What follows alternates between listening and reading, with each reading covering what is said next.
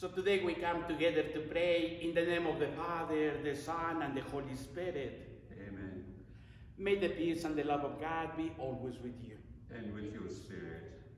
As we gather today, we gather to celebrate our 32nd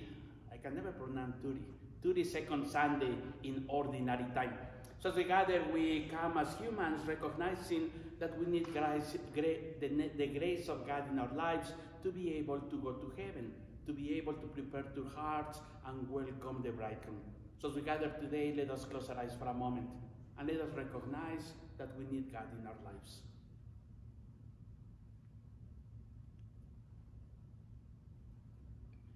Lord Jesus, you are the image of our invisible God. Lord, have mercy. Lord, have mercy. Christ Jesus, you are the true bread from heaven. Christ, have mercy. Christ, have mercy. Lord Jesus, you are our hope. Lord, have mercy. Lord, have mercy. May Almighty God have mercy on us, forgive us our sins, and bring us to everlasting life. Amen. Now let us unite our voices and hearts to give praise and glory to our God, saying, Glory to God in the highest, and on earth peace to people of good will. We praise you, we bless you, we adore you, we glorify you. We give you thanks for your great glory. Lord God, Heavenly King, O God Almighty Father, Lord Jesus Christ, only begotten Son, Lord God, Lamb of God, Son of the Father, you take away the sins of the world, have mercy on us. You take away the sins of the world, receive our prayer. You are seated at the right hand of the Father, have mercy on us. For you alone are the Holy One, you alone are the Lord, you alone are the Most High, Jesus Christ, with the Holy Spirit, in the glory of God the Father. Amen. Let us pray. As we gather today, we offer our Mass and prayers in a very special way for all of our veterans, for all those who have served and who continue to serve in the armed forces. We thank God for their willingness to defend our freedom, to defend justice, not only here in our country, but around the world. Almighty and merciful God, graciously keep from us all adversity, so that unhindered in mind and body alike, we may pursue in freedom of heart the things that are yours. Through our Lord Jesus Christ, your Son, who lives and reigns with you in the unity of the Holy Spirit, one God, forever and ever. Amen.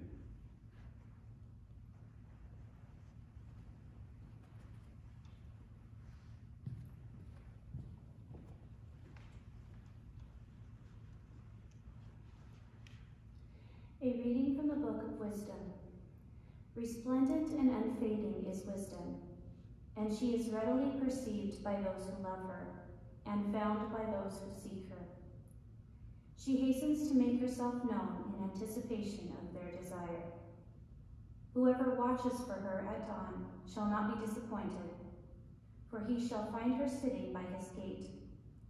For taking thought of wisdom is the perfection of prudence, and whoever for her sake keeps vigil shall quickly be free from care, because she makes her own rounds, seeking those worthy of her, and graciously appears to them in the ways, and meets them with all solicitude.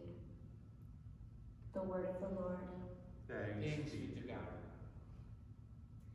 My soul is thirsting for you, O Lord my God.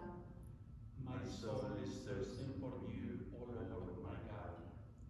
O God, you are my God whom I seek. For you my flesh pines and my soul thirsts, like the earth parched, lifeless, and without water. My soul is thirsting for you, my Lord my God. Thus have I gazed toward you in the sanctuary, to see your power and your glory. For your kindness is a greater good than life. My lips shall glorify you. My soul is thirsting for you, my Lord my God. Thus will I bless you while I live. Lifting up my hands, I will call upon your name. As with the riches of a banquet shall my soul be satisfied, and with exultant lips my mouth shall praise you. My soul is thirsty for you, my Lord, my God. I will remember you upon my couch, and through the night watches I will meditate on you. You are my help, and in the shadow of your wings I shout for joy. My soul is thirsty for you, my Lord, my God. A reading from the first letter of St. Paul to the Thessalonians. We do not want you to be unaware, brothers and sisters, about those who have fallen asleep, so that you may not grieve like the rest who have no hope. For if we believe that Jesus died and rose, so too will God through Jesus bring with him those who have fallen asleep. Indeed, we tell you this on the word of the Lord, that we who are alive, who are left until the coming of the Lord, will surely not precede those who have fallen asleep. For the Lord himself, with a word of command, with the voice of an archangel, and with the trumpet of God, will come down from heaven, and the dead in Christ will rise first. Then we who are alive, who are left, will be caught up together with them in the clouds to meet the Lord in the air. Thus we shall always be with the Lord. Therefore, console one another with these words. The word of the Lord. Thanks be to God.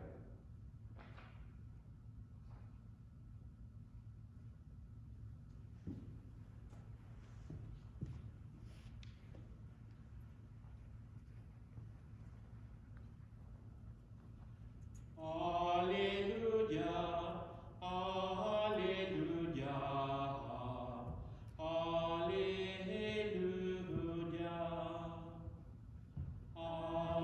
alleluia, alleluia.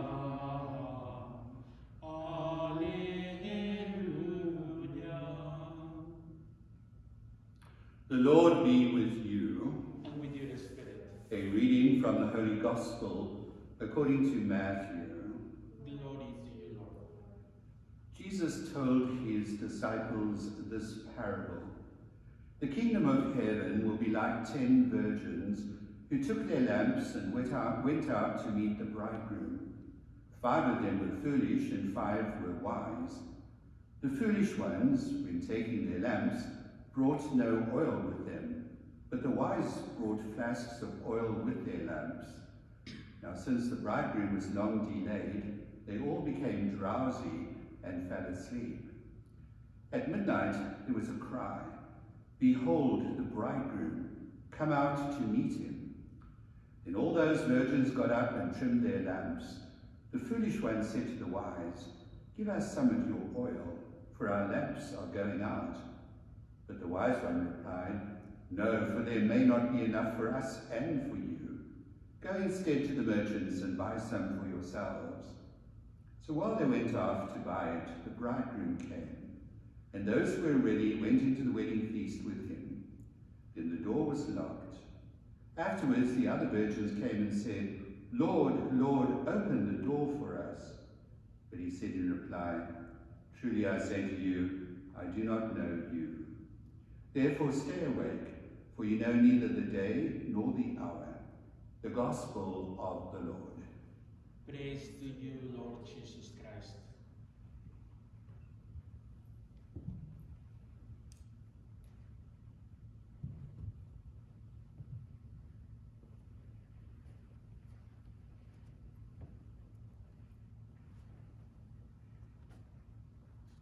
Sometimes when we are teaching a religious education to our kids, to our children, Eren and us, we try to use songs put together with the theme of the class, so that we find different ways for the little kids to get the message. If it's not with the words, if it's not with the prayers, maybe sometimes it's with a little song.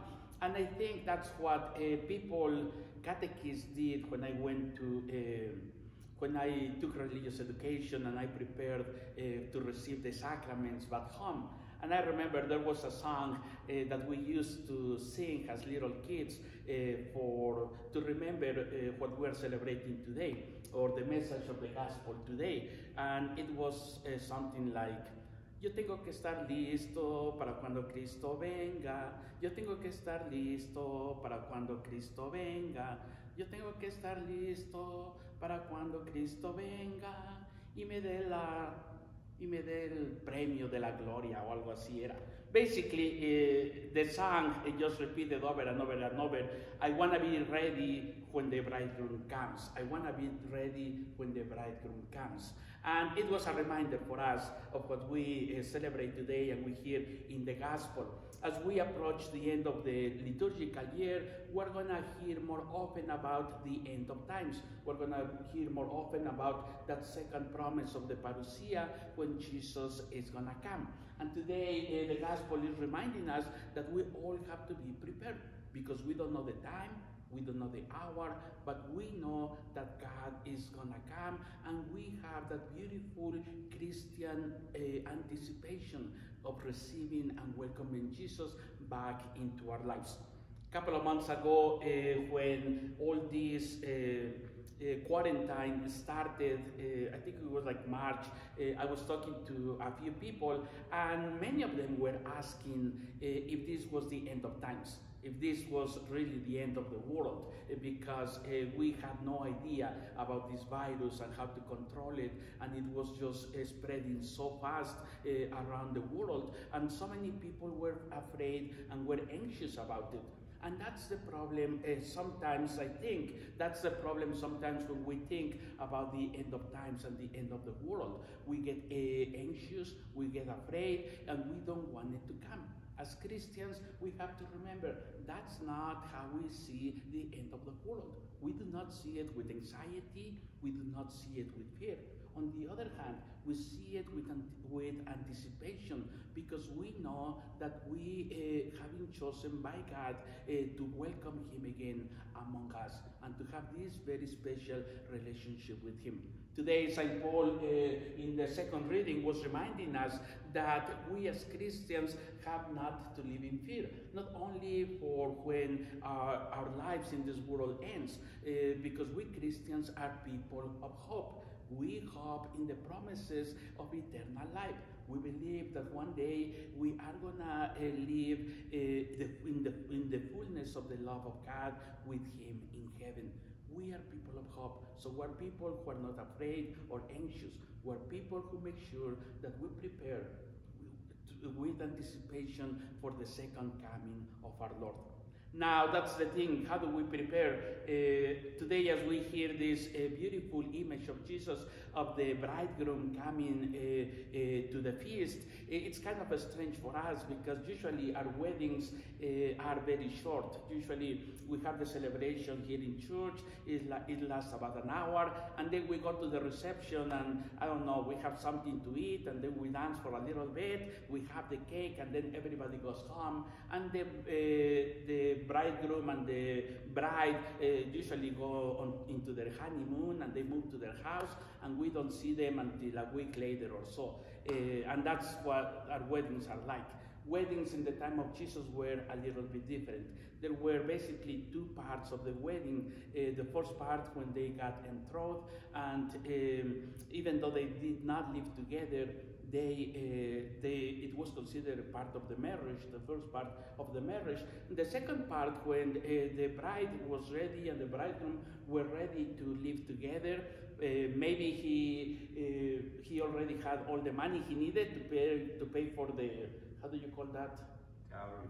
The dowry, and he then could finally go back to the bride's house and make all the arrangements, and then they will come back to his house as a couple, and that's when people will come and celebrate. And usually the celebration lasted for a couple of days. And these virgins, when the bridegroom and the bride were coming back to the house, were the ones who, with their lamps, were supposed to lead them into the party and have the celebration.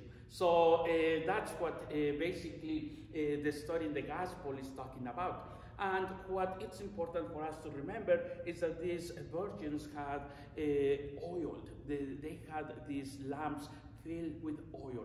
And that's how we Christians prepare with anticipation for the coming of the Lord. Not with fear and not with anxiety, but we prepare by filling our hearts, by filling our lives with hope, knowing that God has promised us eternal life. We fill our lives with faith, knowing that we are His children. We fill our lives and prepare our lives with joy, knowing that this anticipation of the second coming, it's going to be something beautiful. It's going to be something amazing. There is nothing better than that. We prepare our lives by filling our hearts and our lives with peace and reconciliation, knowing that God is our Lord and King. So today we gather as people of hope. Today we gather with anticipation for the second coming, knowing that God has promised us eternal life with Him.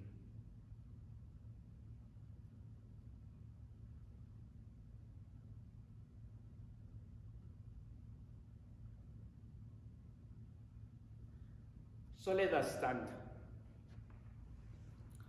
And as we gather as people of hope and faith, let us profess our faith in God, saying, I believe in one God, the Father Almighty, maker of heaven and earth, of all things visible and invisible.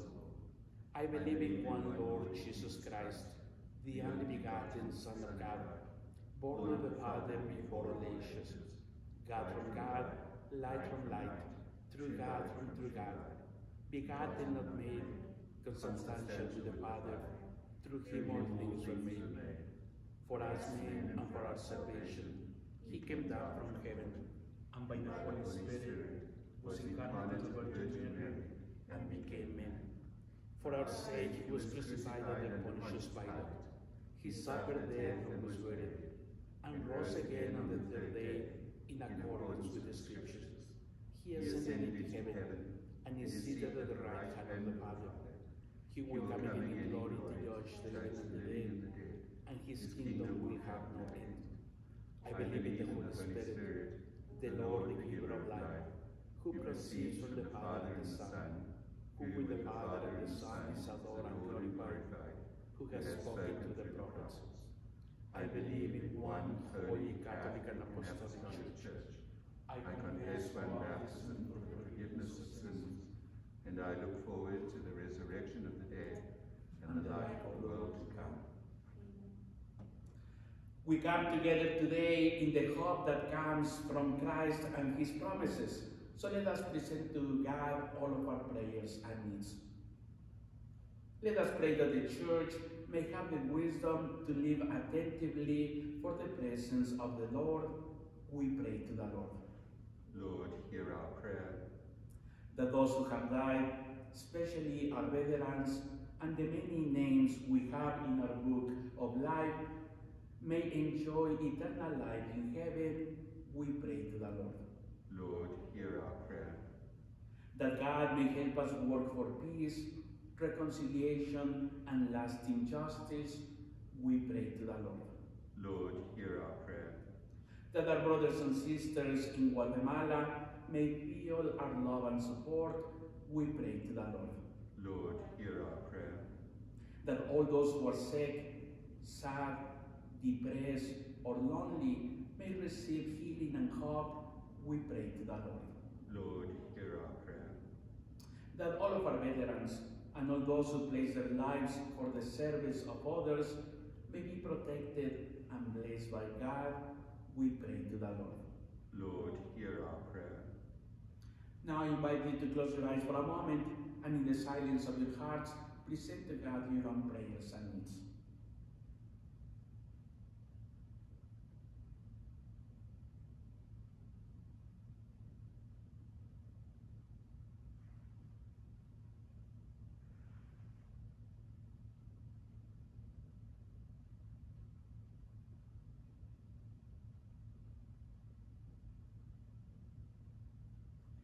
For all of these prayers, we pray to the Lord. Lord, hear our prayer. Wonderful God, we thank you for the many blessings you have given us. We thank you for this beautiful country. Please give us the peace, hope, freedom, and unity that our veterans have depended. Today we place all of our prayers on your holy altar through the intercession of Our Lady of Fatima and Blessed Emily Gamelin, and in the name of Jesus Christ our Lord. Amen.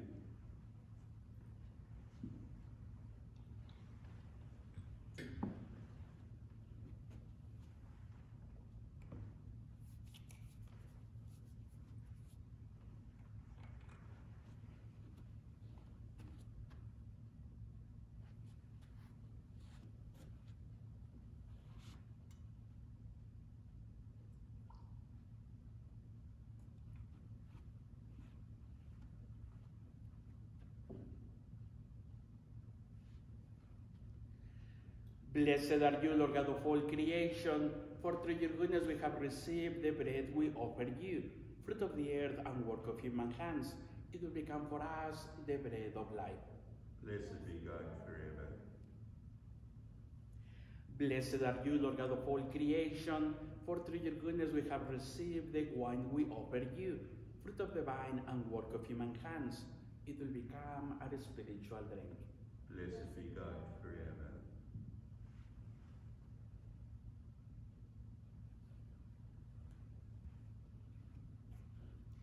Lord, wash away our iniquities and cleanse us from our sins.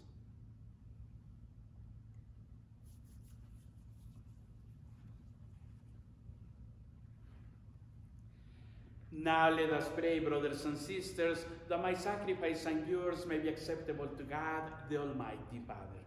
May the Lord accept the sacrifice at your hands for the praise and glory of his name, for our good and the good of all his holy church.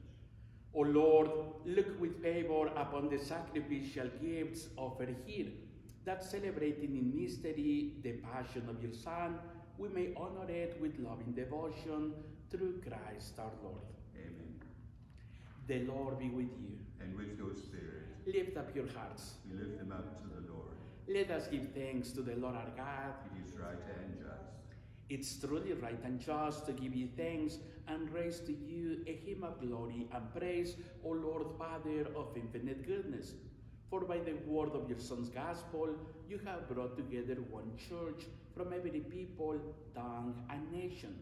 And having filled her with life by the power of your Holy Spirit, you never cease through her to gather the whole human race into one. And manifesting the covenant of your love, your church dispenses without ceasing the blessed hope of your kingdom, and shines bright as the sign of faithfulness, which in Christ Jesus our Lord you promise will last for eternity. And so with all the powers of heaven, we worship you constantly on earth, while with all the church as one voice we acclaim. Holy, holy, holy Lord, God of hosts. Heaven and earth are full of your glory. Hosanna in the highest. Blessed is he who comes in the name of the Lord. Hosanna in the highest. You are indeed holy, and to be glorified, O God, who love the human race and who always walk with us on the journey of life.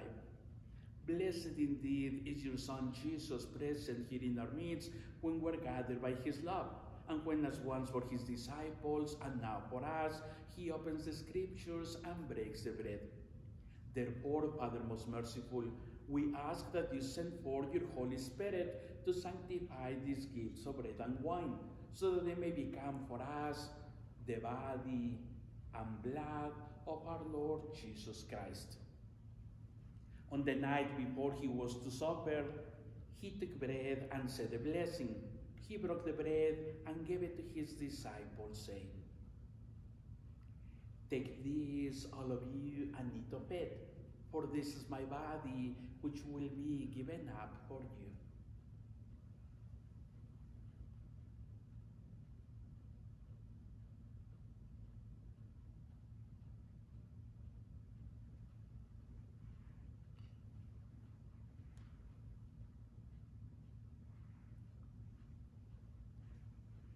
In a similar way, when supper was ended, he took the chalice, gave you thanks, and gave the chalice to his disciples, saying, Take this, all of you, and drink from it, for this is the chalice of my blood, the blood of the new and eternal covenant, which will be poured out for you and for many for the forgiveness of sins. Do this in memory of me.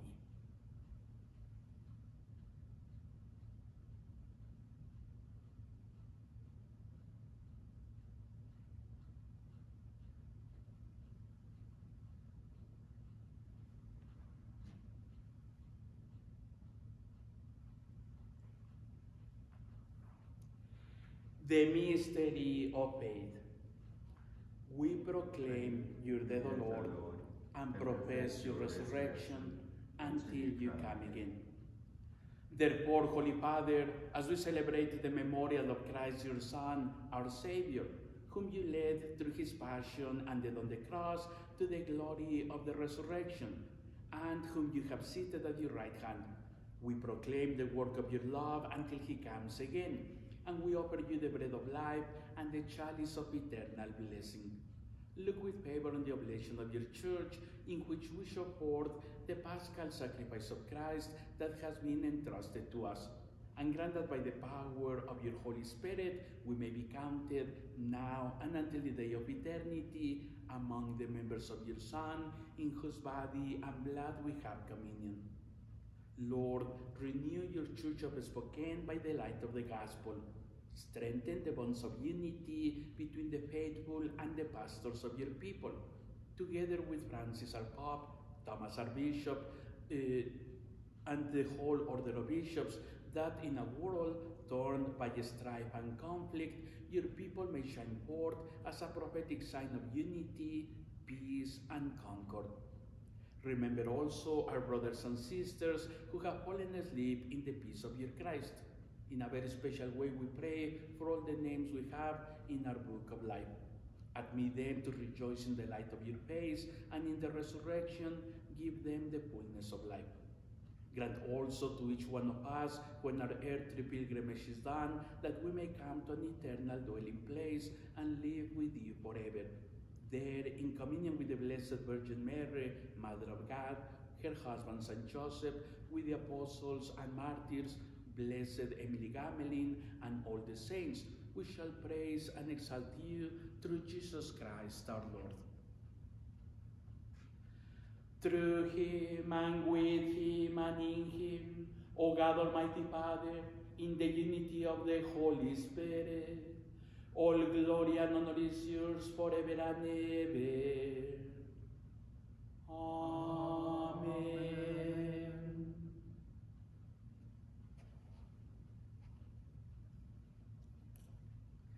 Now, as brothers and sisters who wait with anticipation the second coming of our Lord, let us pray together.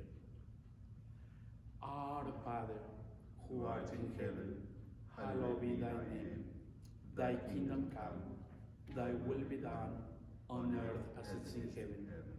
Give us this day our daily bread, and forgive us our trespasses, as we forgive those who trespass against us. And lead us not into temptation, but deliver us from evil. Deliver us, Lord, we pray, from every evil. Graciously grant peace in our days, that by the help of your mercy we may be always free from sin and safe from all distress, as we await the blessed hope and the coming of our Savior, Jesus Christ. For the kingdom, the power, and the glory are yours, now and forever. Lord Jesus Christ, who said to your apostles, "Peace I leave you, my peace I give you." Look not on our sins, but on the faith of your church, and graciously grant her peace and unity in accordance with your will, who live and reign forever and ever. Amen. The peace of the Lord be always with you. And with your spirit.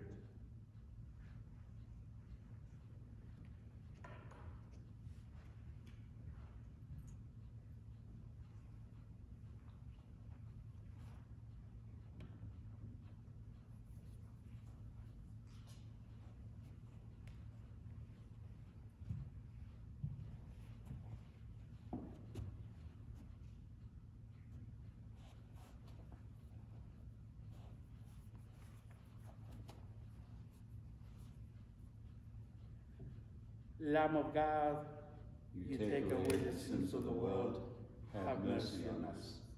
Lamb of God, You take away the sins of the world, have mercy on us.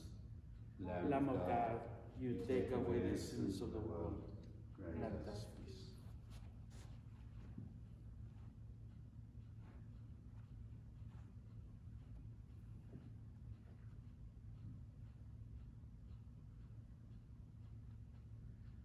Behold the Lamb of God, behold him who takes away the sins of the world. Blessed are those called to the supper of the Lord.